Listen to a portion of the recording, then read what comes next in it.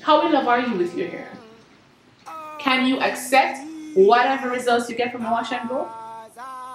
If not, continue to watch this video and see how best I can help you. Hey guys, welcome back to Lifestyle with Eye-See-Tah, and I'm your girl Eye-See-Tah. Thank you so much for joining me today. And today we're going to be doing a talk through of how to get the perfect wash and go for type 4 hair, 4C hair, low porosity hair. It can also work for other hair type, but that's a hair type that I have: colored, treated, type 4, low porosity hair. So that's a mouthful. Alright, but before we get into it, you know the drill. Subscribe to my channel. Click that bell. Subscribe to my channel. Click that bell. I need to get a jingle because I know after a while somebody's going to get annoyed of me trying to sing because I can't sing. Alright, so let's get into it.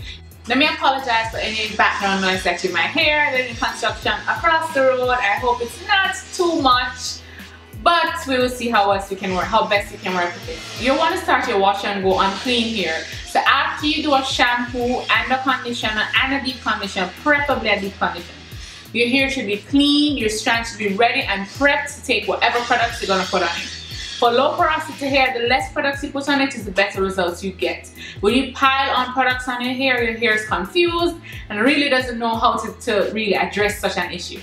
So you want to start by washing your hair. You wash your hair nice and clean and thoroughly. Then you do a condition. I suggest you do a deep condition here. You don't have to do anything elaborate. You can just put on your deep conditioner, put on a steam cap, hang around for about 10-15 minutes. Just get your cuticles open in your hair shaft, your hair follicle, whatever they call it. Open enough so that the moisture can get in and your hair can be healthy and strong and prepped for your style. Alright, so after that, you're gonna stay in the shower. You cannot do a wash and go on type 4 hair without lots of water. Crazy amount of water. Water from the shower or a big spray bottle and another jug to fill that, because your spray bottle is gonna be finished in no time.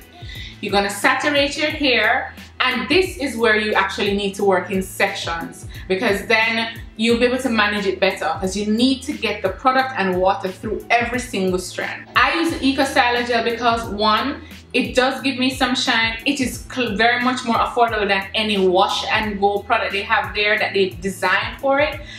For me here in Jamaica, Eye-See-Tah is like $800, and if I should buy an Alicate Natural, say berry jelly, to do a wash and go, that's about $3,000, $4,000. So you can understand why we use Eye-See-Tah so often, even though I don't think it's the best thing out there. But you have a purpose. Alright, so you get your Eye-See-Tah gel, you go in the shower, you keep the shower on. You don't have to have the shower running consistently, but you have to have some kind of moisture in the air. So I prefer to use warm water because it opens your hair more, opens your follicles, opens your scalp more, so you can get all that goodness in. Take your Eye-See-Tah gel, you take a clump of your hair, and you start to lather it in. Put a good amount. Wet it, lather it in, wet it, lather it in. Then you shingle your hair. When you're finished, you're gonna take some oil, whether it is your castor oil, shea oil, whatever oil it is, the oil that your hair likes. You're gonna squeeze some in your hand, you're gonna just gently push that through your hair as well. Gently push that through your hair. I do it that way. You can do it after every time. You can do it every time you add some gel to a clump of hair. You can add moisture to that hair. Take a towel or a rag or whatever it is, you know, microfiber cloth. Cover your face. I'm not going to touch my face because my makeup is popping today. But you understand. And you shake your hair. Left to right. Shake it, shake it, shake it, shake it, shake it, shake it.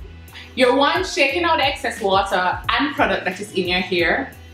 And you're also allowing your curls to clump together.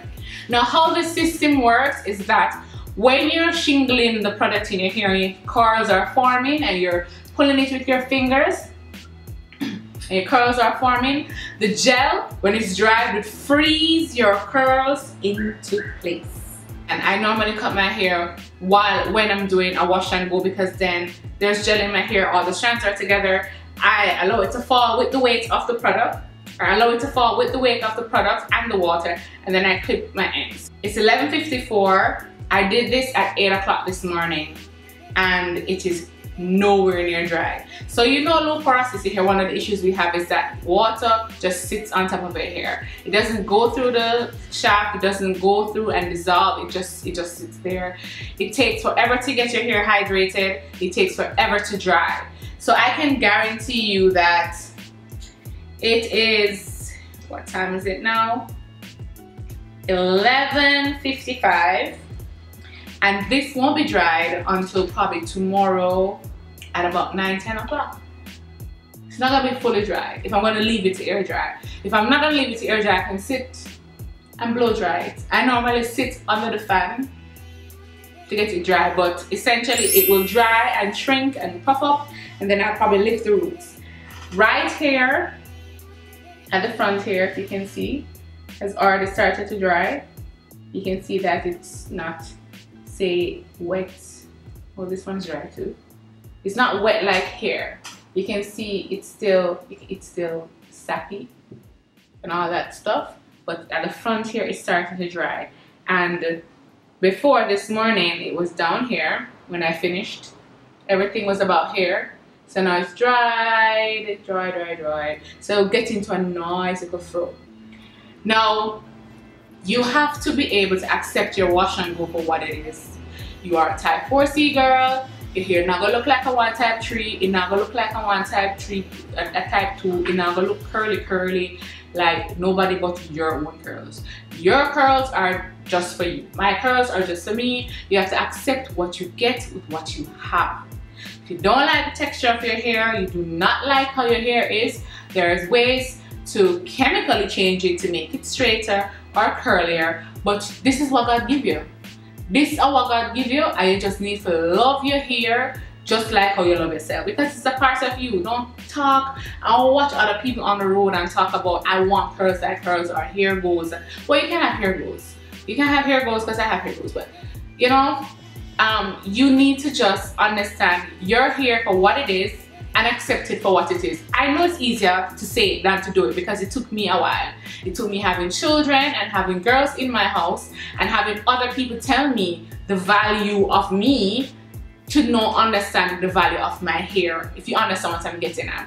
When I had my daughter, I had locks and she started to identify me with long hair and she not having long hair, and I decided I think I need to go back to my natural hair because I had natural hair before, that's why I locked it, and let her see me when she's growing up with my hair. And I have to show my girls every day how versatile their hair is, how beautiful their hair is, how much I love them and their father and everybody around them loves them for their hair. And their hair really is not who they are as a person, but it's the first thing that people tend to see that's on your face. So it is a struggle to raise your girls to understand that. And I realized that wash and goes is one of the hardest things that persons with natural hair try to accomplish, and they are unable to do so because they cannot accept what the results are for themselves. If you see my wash and go and then you see my best friend's wash and go, she has type 3B hair. I have 4B and 4C hair, 4C at the back, 4B to the front, 4C at the side, type 4 hair. She has type 3 hair, I have type 4 hair. We have completely two different wash and goes. I'm in love with her hair because it is long and fluffy and she can just go. That's all I like about it, really, that it just can go, and I'm sure she likes that too. She loves my hair because I can do a twist out, I can do different styles at hold because I have kinkier hair. I will hold the products and hold the style properly. So you, essentially what I'm trying to say is that you're looking at some other woman's hair and saying that I want her hair, and she's looking at your hair and saying she wants your hair. So that's my speech for today, guys. Thank you so much for joining me on Lifestyle with Eye-See-Tah. I'm your girl Eye-See-Tah. Please give this video a thumbs up, leave a comment so I can tell you what you think, and I'd like to know, how in love are you with your hair? Please don't forget to answer the question that I asked in the first part of the video in the comment section. I will of course answer your comments, and I will see you on the next video.